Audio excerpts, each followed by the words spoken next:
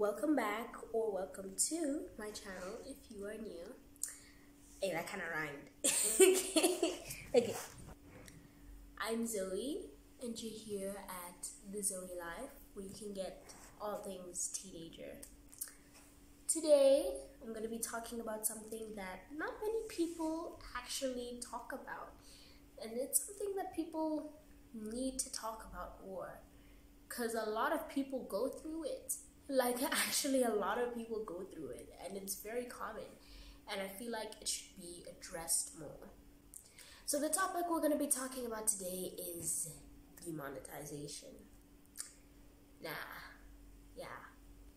It's real, and it happens.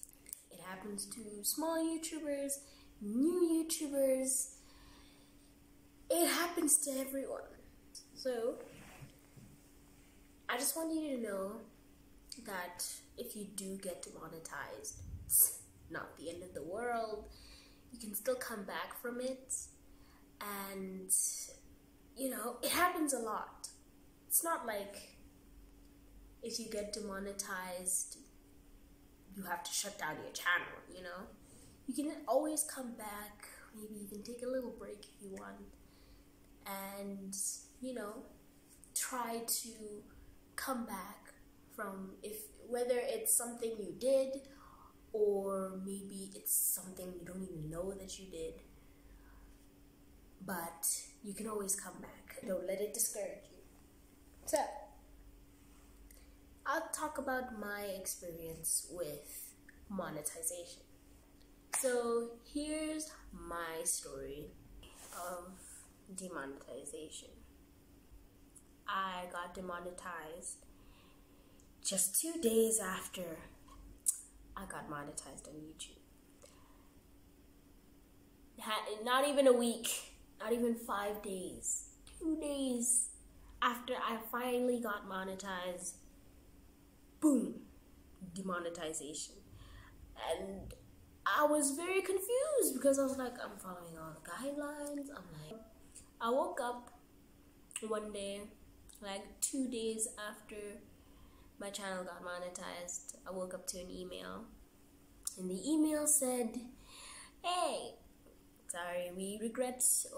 we're sorry to inform you that your channel got demonetized and you are suspended for 30 days. And after those 30 days, you can come back and try again."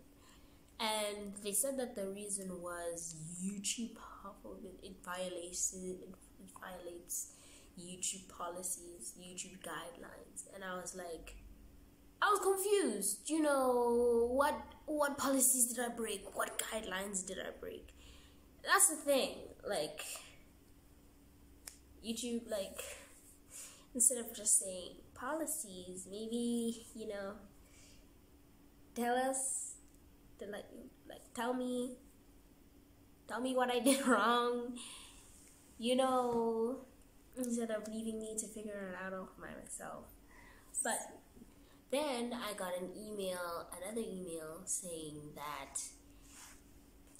the reason I got demonetized was because there were way too many clicks on adverts, way too many, suspicious clicks. And I'm like, oh, that makes sense, because my family, they were very excited that I got monetized, and they were clicking on all the adverts and, doing all the things, interacting, blah, blah, blah. And I have a big family, so because of that, I got demonetized. So just if you want to start a channel, just know that don't click too many times on the adverts.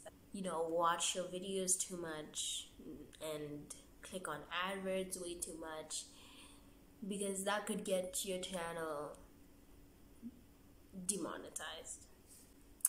So that is my story on demonetization. After 30 days, I got reinstated and started uploading again, just like normal. So you've reached the end of this video. If you enjoyed it even a little bit, please consider liking and subscribing, and I'll see you guys next video. Bye!